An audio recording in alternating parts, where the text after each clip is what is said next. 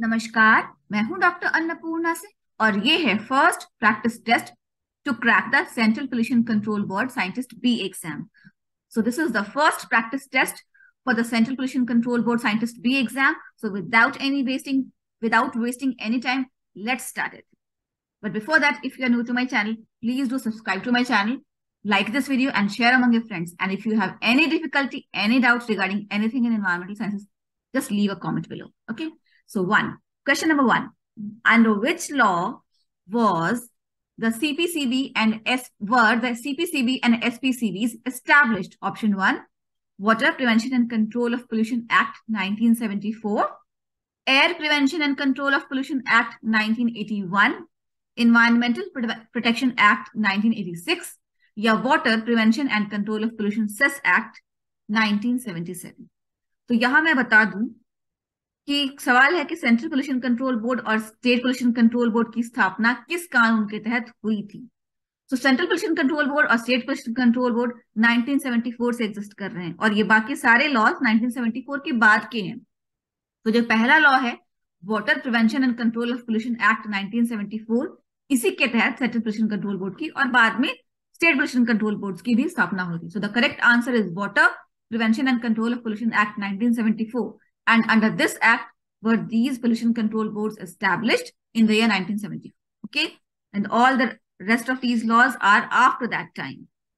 Question 2, under the provisions of which of the following regulations was EIA notified?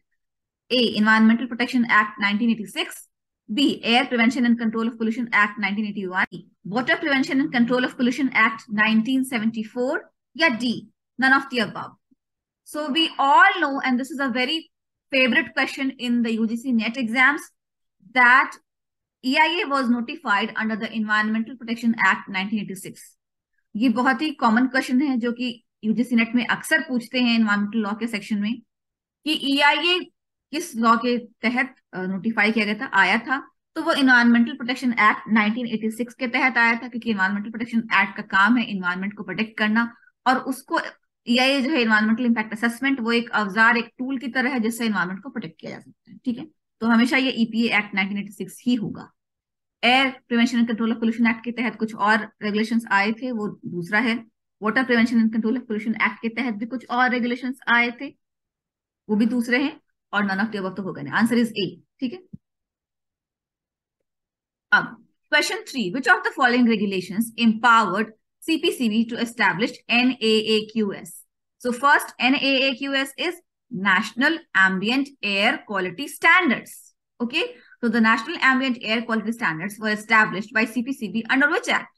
A, Air Prevention and Control of Pollution Act 1981, or B, Environmental Protection Act 1986, or C, Water Prevention and Control of Pollution Act 1974, or D, Solid Waste Management Rules 2016. So national ambient air qualities are very old.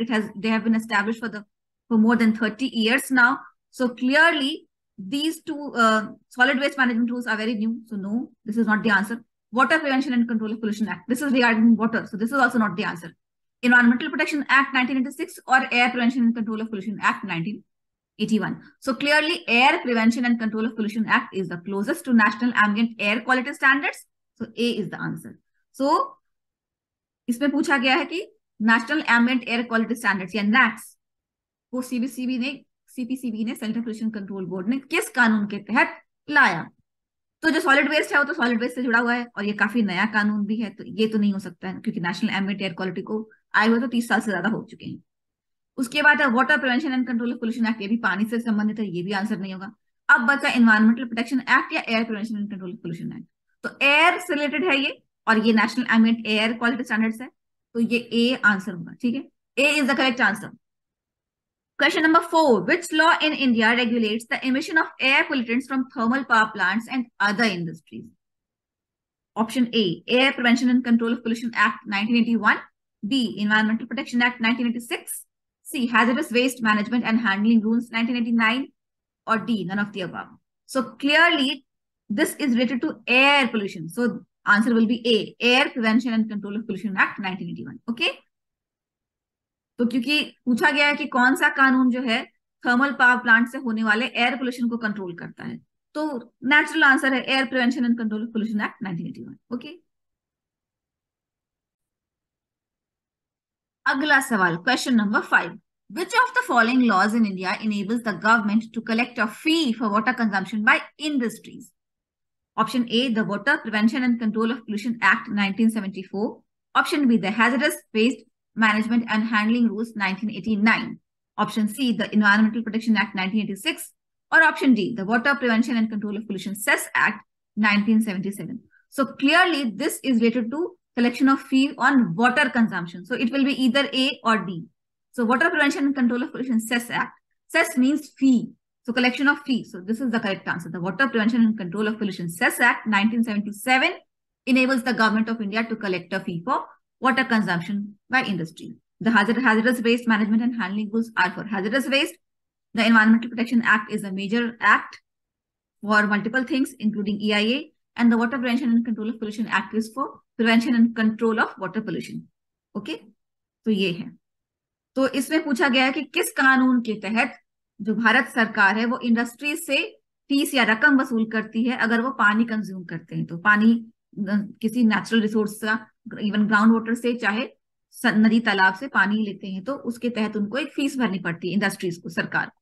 तो वो कौन सा कानून के तहत भरनी पड़ती है? तो 4 ऑप्शन है। तो हैजरस वेस्ट जो है वो तो हैजरस वेस्ट से जुड़ा होता है, और एनवायरमेंटल प्रोटेक्शन एक्ट ये एक अम्ब्रेला एक्ट है जिसमें कई सारे रूल्स हैं।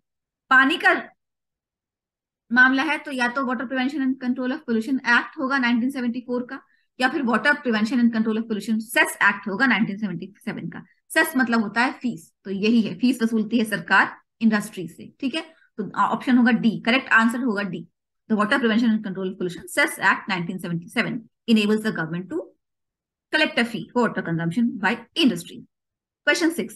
Which regulation in India governs the handling and disposal of hazardous waste?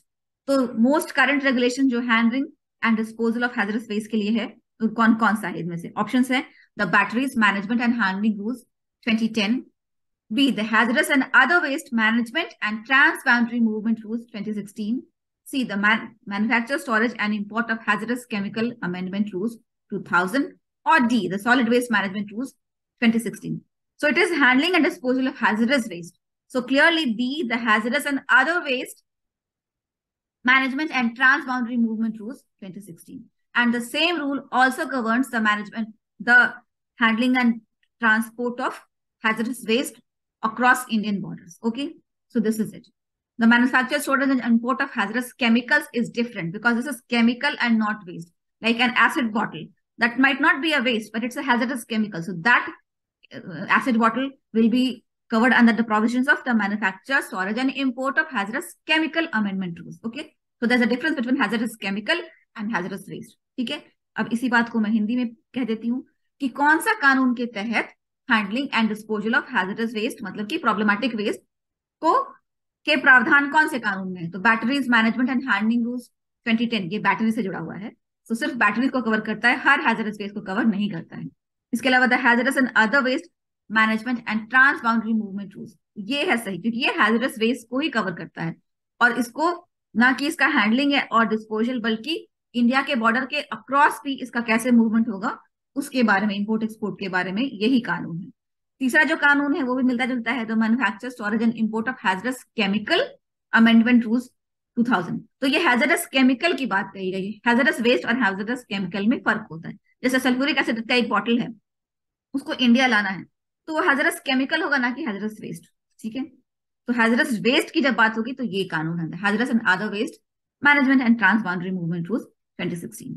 और उसके बाद अंतिम ऑप्शन है सॉलिड वेस्ट मैनेजमेंट रूल्स। वो तो पूरे इंडिया में कोई भी सॉलिड वेस्ट हो सकता है, वो हैजरस हो या नहीं हो उससे कोई फर्क नहीं पड़ता। नॉर्मल सॉलिड वेस्ट जो होता है, जो म्युनिसिपल सॉलिड वेस्ट होता है, उसको इस कानून के तहत कवर किया गया है। ठीक है, तो हैजरस वेस्ट के लिए ये कानून है, option B. Under which legislation is the स्वच्छ भारत अभियान और the clean India mission rooted? तो स्वच्छ भारत अभियान या क्लीन इंडिया मिशन की जड़ें किस कानून में हैं? ए, एनवायरमेंटल प्रोटेक्शन एक्ट 1986, या B, the air prevention and control of pollution act 1981, या सी, the हैजरस waste management and handling rules 1989, और D, the solid waste management rules 2016। So clearly the correct answer is solid waste management rules 2016. It's a very easy question, सबको पता है solid waste management rules 2016 कि जो solid waste होता है, जो daily निकलता है म्यूनिसिपैलिटीज से या शहरों से, उसको उसको मैनेज करने के लिए सॉलिड वेस्ट मैनेजमेंट रूल्स 2016 है, और उसी के तहत सरकार ने स्वच्छ भारत अभियान लाया। ठीक है। Question number 8. Which of the following legislations regulates the use and disposal of plastics? A. The Plastic Waste Management Rules 2016. The Biomedical Waste Management Rules 2016. C. Solid Waste Management Rules 2016. या D. The Construction and Demolition Waste Management Rules 2016. So आप देख सकते हैं कि ये सारे rules 2016 में ही आए हैं. So it's important to know which rules came in 2016. Okay. And the obvious answer is A. The Plastic Waste Management Rules 2016. तो जो लेजिस्लेशन जिससे कि प्लास्टिक का यूज और डिस्पोजल रेगुलेट किया जाता है वो कौन से कानून के तहत? तो ऑब्वियस है प्लास्टिक वेस्ट मैनेजमेंट रूल्स 2016. ये बाकी सारे जो कानून है ये भी 2016 में ही आए हैं. तो आप देख सकते हैं कि मोदी सरकार के प्रयासों के अंतर्गत काफी सारे कानून 2016 में लाए गए जो यूजफुल हैं. Question number 9. Which are the following legislations regulates the import and export of hazardous waste in India? इनमें से कौन सा ऐसा लॉ है जो हैजरस वेस्ट के इंपोर्ट और एक्सपोर्ट को गवर्न करता है भारत में? The environmental protection act 1986, the हैजरस waste management and handling rules 1989, the solid waste management rules 2016 और the हैजरस and other waste management and trans boundary movement rules 2016. तो यहां पर कहा गया है कि इंपोर्ट और एक्सपोर्ट ऑफ हैजरस वेस्ट को कौन सा कानून रेगुलेट करता है? तो clearly the हैजरस and other waste management and transboundary movement. Transboundary movement means movement inside or outside of India. So that the question number 9, the correct answer will be D. The import and export of hazardous waste is regulated by the Hazardous and Other Waste Management and Transboundary Movement Rules 2016. ठीक है. Which of the following legislation in India mandates the proper segregation, disposal and incineration of biomedical waste? This question is about biomedical waste. Options are the Solid Waste Management Rules 2016, the Hazardous Waste Management and Handling Rules 1989, the Biomedical Waste Management Rules 2016, or the Public Liability and Insurance Act 1991. So clearly it's about biomedical waste. So the answer will be C, the Biomedical Waste Management Rules 2016. ठीक है. तो सवाल था कि किस कानून के तहत जो बायोमेडिकल वेस्ट है, जो हॉस्पिटल और डिस्पेंसरीज और नर्सिंग होम्स से जो वेस्ट निकलता है, उसका प्रॉपर हैंडलिंग, उसका सेग्रीगेशन मतलब उसको अलग अलग करना, और जो सबसे हैजरस वेस्ट होता है उसको इंसिनरेट करना मतलब हाई टेम्परेचर पे उसकी राख बना देना, तो ये किस कानून के तहत होता है? तो 4 ऑप्शन दिए गए हैं. सॉलिड वेस्ट है, हैजरस वेस्ट है, पब्लिक लायबिलिटी इंश्योरेंस एक्ट है और बायोमेडिकल वेस्ट है. क्योंकि सवाल में बायोमेडिकल वेस्ट पूछा गया है तो आंसर भी होगा सी, the biomedical waste management rules 2016. इस कानून के तहत जो बायोमेडिकल वेस्ट है उसको अलग अलग करके और प्रॉपर डिस्पोज किया जाता है, और जो सबसे टॉक्सिक बायोमेडिकल वेस्ट होता है उसको इंसिनरेट किया जाता है, हाई टेम्परेचर पे उसकी राख बना ली जाती है. आशा है जो आज मैंने आपको समझाया है वो आपको समझ में आ गया होगा. If you have any doubts please let me know in the comments below, और if you need any other help from me please do let me know in the comments below, and I always reply to all my comments in less than 1 day.